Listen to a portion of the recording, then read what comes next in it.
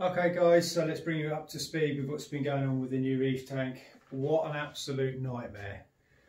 I really don't know where to start. We've been to hell and back with this new Reef build. So if you follow the channel, you realise that I haven't done a post for ages, and it's simply because we've had so many problems with this tank and the water's been so cloudy. It's just been, it would have been horrible to film. So the last post I put up was what, 6 weeks ago, and things weren't going well then. The tank is just over 3 months in now from the very start, since we've transferred the livestock from the Max Nano, and we've been plagued with problems from out the gate really. It's been it's been a nightmare. We've lost lots of coral initially on the transfer within a few weeks, maybe within a month, 2 months in, and since then up to now it got even worse, where we were very, very close to a tank crash. Now, I've been doing this reef keeping, marine keeping, saltwater game for a very long time now. Probably what, since the age of 20, so sort of 20, just over 20 odd years. And every tank is different, but this one's been an absolute bugger. I've tried everything in my arsenal and my knowledge to turn it round. That's what you have to do. You just have to try different things, and I've never had to send off an ICP test, and in the end I had to bite the bullet and send a water sample off to Triton for an ICP test to see exactly what's going on, because the tank was not happy at all. And you know, you just have to work through your different theories, what you think it could be. Obviously the main parameters you check and make sure they're absolutely solid, but sometimes you can be scratching your head and not know, so you have to send off for ICP. So that's what we've recently done, and just my luck, I was waiting ages for the results to come back, sort of over a week. I've cut a long story short, made contact with Triton, and unfortunately something went wrong with their analysis machines, and they used both of my samples, so therefore they had to send me out a new kit to do another sample. Annoyingly, that's like 2-3 weeks after I sent off the first sample, so it wasn't really going to give me a picture of what was going on then, if you know what I mean, because I was implementing things to try and correct things in the meantime. So yeah, the first thing I thought was, initially out the gate we didn't have enough light on this tank. We just had the one Kessel A360X, which wasn't producing enough par, no doubt. So that wouldn't have done the tank very well to start with. So corals probably would have been a bit weakened from that. But I just didn't know what was going on, because we have RTN, rapid tissue necrosis, everywhere. We lost lots of SPS.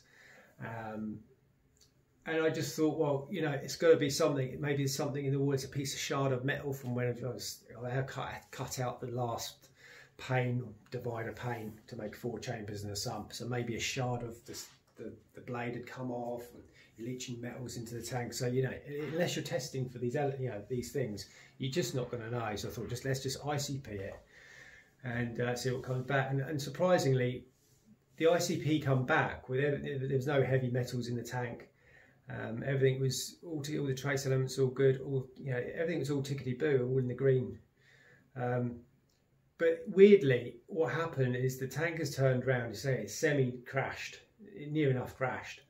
But the things I put in place were, obviously we added the second Kessel A360X, which has obviously given loads more par. But I've been plagued with a bacterial bloom from day one really, and it's only just started to turn around, and I think we're on the right path out of the woods.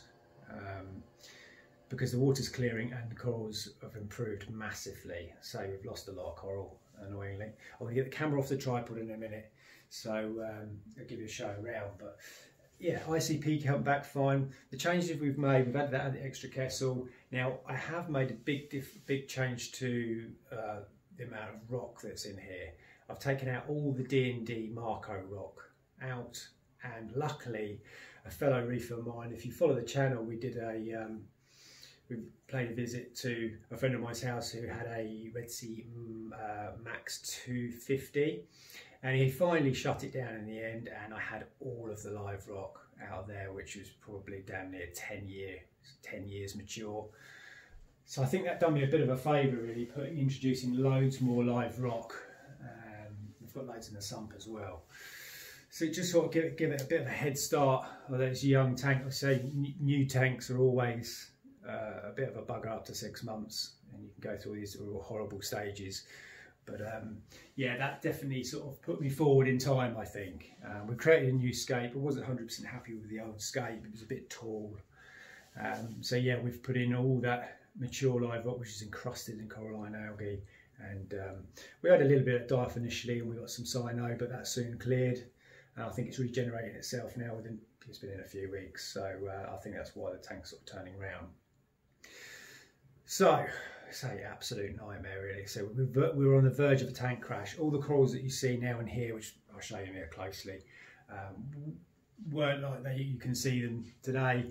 They were, a week or two ago, they were really on their last legs and receding loads. The LPS was all receding, all closed up. It was just a case of, oh, I'm going to lose the lot. I'll have to do a complete restart. But no, things have turned round. So up to then, it's just real cloudy water. Couldn't film the tank properly. Wasn't really in the mood, really, to be honest, as well to film. So anyway, let's get the camera off the tripod and give a little show around the system. So the water is still a little bit cloudy, but it's what 70% better than it was. So I think we're on the right path.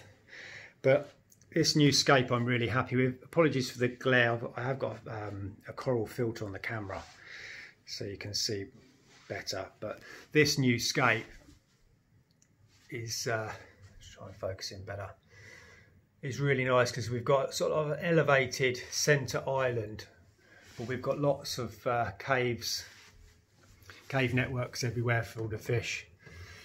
So we're still stocking with fish. We're nowhere near ready to put more coral in yet, so we're probably a month away from that. But so this scape I'm really happy with. So we've got some nice network of tunnels and caves going down through the main scape.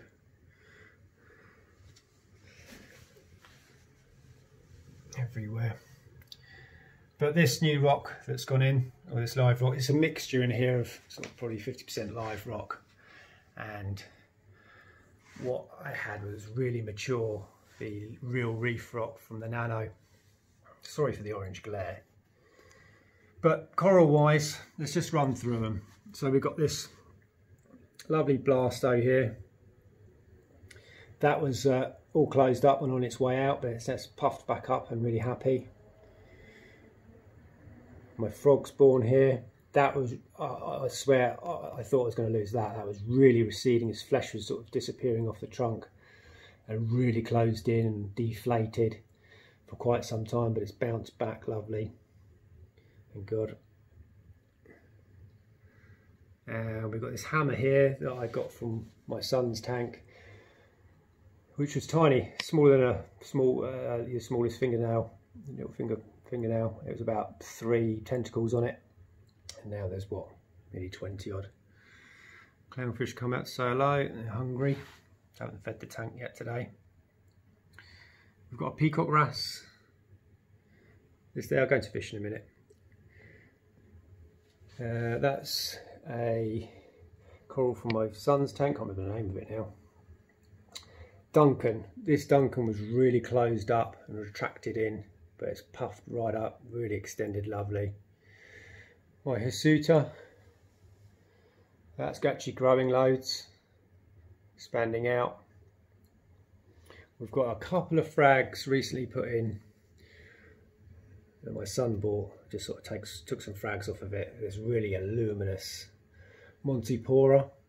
Hopefully that does okay. We had a little bit of STN on it. We've fragged it off. Pulse coral, as you can see here, is what I'm on about with corals. It's just melting away. So whether that come back or not, I'm not sure. Just put up higher up in the tank just to give it a good head start. This is from Corey's tank.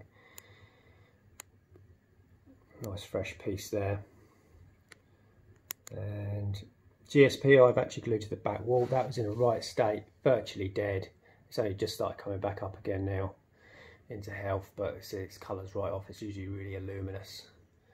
So that took a right beating. Now through this whole period, the stylo here It's been fine. It was a little bit retracted in, but it seems to soldier on. It's actually regrowing now, white tips. All the zoas are back out again. They were really closed in for weeks. I think that's sort of covered coral wise. So this new rock's lovely. Got this really big piece here. It's got a nice platform here. So the plan is to have on this top ridge,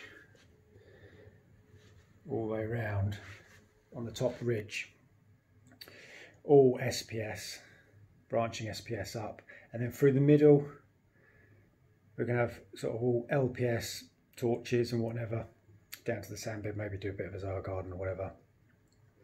But yeah, I've got a vision and going to stick with it and persevere, because that's what you have to do with this game, even if you get setbacks. So this hobby sometimes comes to kick you and remind you that it's not as easy as you think it is. So I've done everything right. This tank runs like a dream. So the sump and everything, I shall show you in a minute, it's all perfect. The tank runs beautifully. So parameters, the major elements, alkalinity, calcium and magnesium, rock steady, absolutely bang perfect.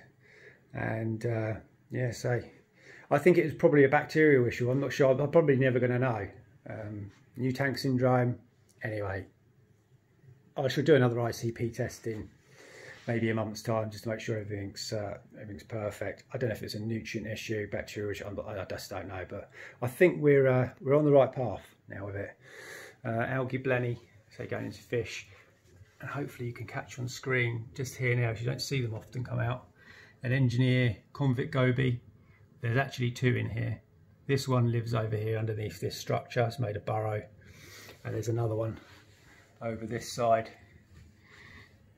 just in this cave down in there, if you can see his head. I was hoping they'd stay together, but so they're only youngsters. They will change, when they grow up, they'll change their colours from that horizontal stripe to vertical pattern, and they get quite fairly big as well. So all fish absolutely fine, no issues with fish, so they're happy as Larry. So we are going to introduce more fish, not sure, might put a tang in here. Obviously only a small one, you know, small species one, you know, maybe a yellow tang, mimic tang, or bristle tooth one, bristle nose or whatever they call them. So it's the dwarf type tangs, I'm not sure yet, but we're going to add on a lot more wrasse. Yeah, so we've got the two Kessels running lovely with the controller, Spectral Kessel X controller. Everything looks a bit orange obviously because I've got the filter on. The next thing I've got to do is sort out the flow, because the flow is definitely not right in the tank. So we've probably got enough flow, but it's just not, it's not producing the right flow patterns, to be honest. We need to sort that out. I'm just sort of doing more my homework and sort of deciding which wave pumps I'm going to be going for. So that would be helpful if you could chuck a comment in the box below if you can give me any tips on wave pumps. So I've done my homework on it. There is some specific requirements for what I want. I think I probably want to go for sort of Jaya type style ones, which, to be honest, out of all of them, there's only two really to consider, and that's obviously the new Red Sea Reef wave Jaya pumps, or the new Max Spec jump ones, which are quite cheap actually, but I do prefer the red ones, the Red Sea ones. I'm not sure yet. Say MP40 is too powerful for this. I've also looked at, I think it's the Zeiss ones, and yeah. So yeah, give us some tips on some wave pumps. What you think I should do for flow. So at the moment we've just got this TMC one and the little Tunzi one there. Anyway, down in the sump, apologies, it's really messy. I need to have a really good clean up in here. I like to keep my sumps really mint and everything all organised lovely, but it's a bit of a state. But loads more live rock down in here. So we've got a filter sock, 100 micron, loads more live rock. Our beast of a skimmer, a Twins, in the centre there, pulls out loads. We've got loads of Biohome Ultra, probably 4 or 5 kilograms, 2 Max Spec Bio blocks, some Red Sea Max Reef Spec carbon, even more rock there. That's not live rock, well, it's the break off of the D&D rock, sort of small pieces. Doser, only one line running, one line to the doser, because we are using Tropic Marins all for reef. I need to do a separate video on this stuff because it's just unbelievably stable. You just dose one solution, it keeps your alkalinity, your calcium, your magnesium, and all of your trace elements where they need to be. It doses them balanced, you know, the balanced right ratios. And I test my alkalinity every couple of days, and it's bang on. Same with the calcium, magnesium, and ICP showed up. All the trace elements are in the green slides, all exactly where they should be.